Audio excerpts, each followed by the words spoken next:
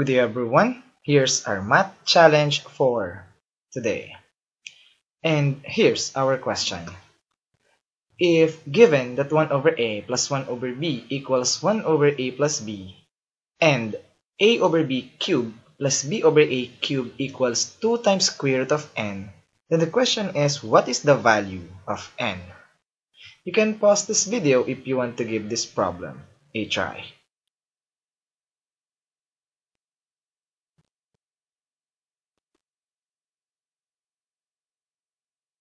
Now, let's answer this question together.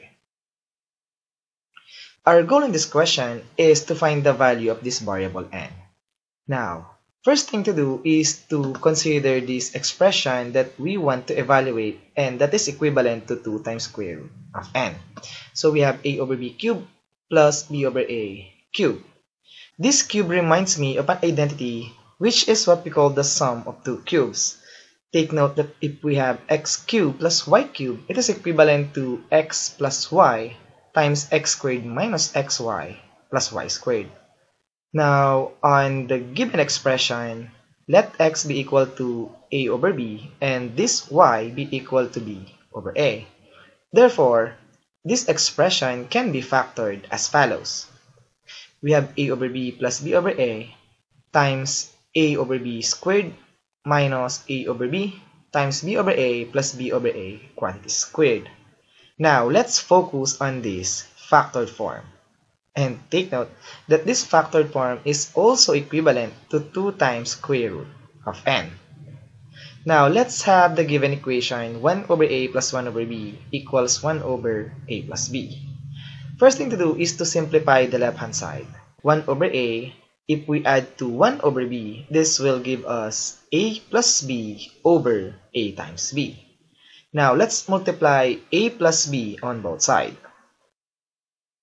And then, let's multiply ab on both sides.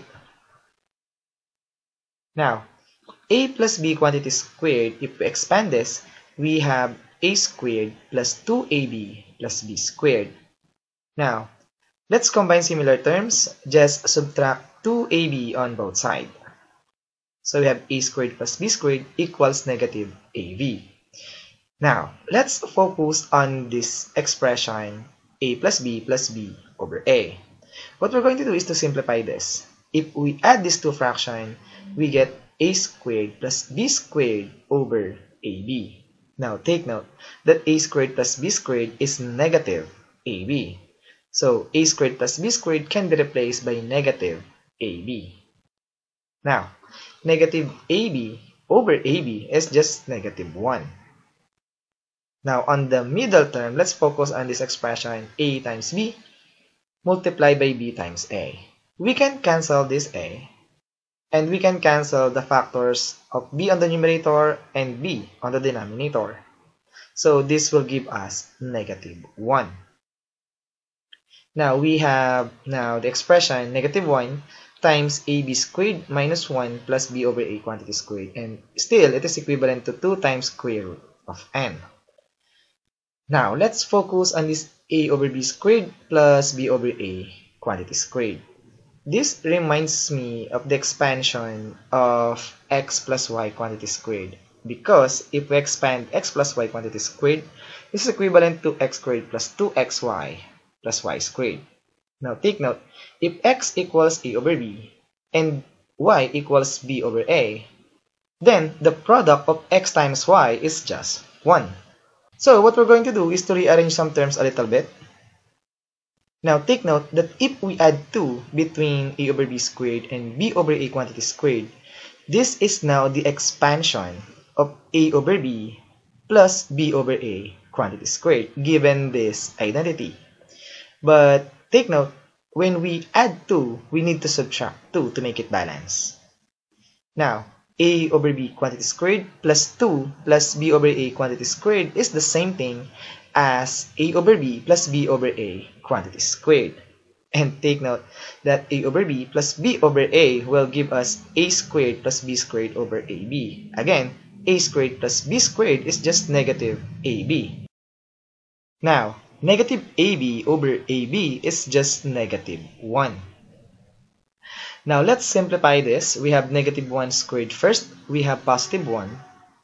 1 minus 1 is 0. And negative 1 times negative 2 is just positive 2. Now the left hand side is 2 and the right hand side is 2 times square root of n. But take note that this 2 on the left hand side can be written as 2 times square root of 1. This tells us that the value of n must be 1. Therefore, our answer to this question is n equals 1. And as always, we are done.